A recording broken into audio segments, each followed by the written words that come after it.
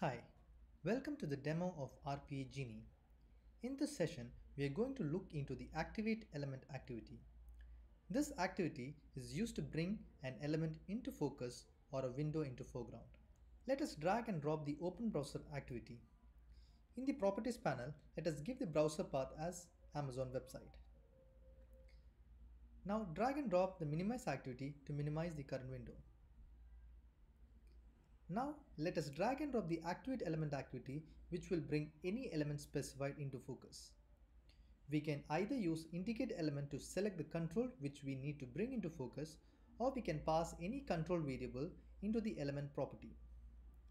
Since in this case it is an already open browser, we are only going to pass the output of the open browser activity as the element for our Activate Element activity. Now let us save and run the process.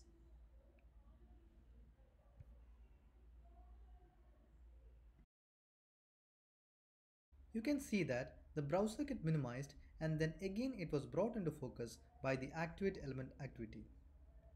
Thank you for watching.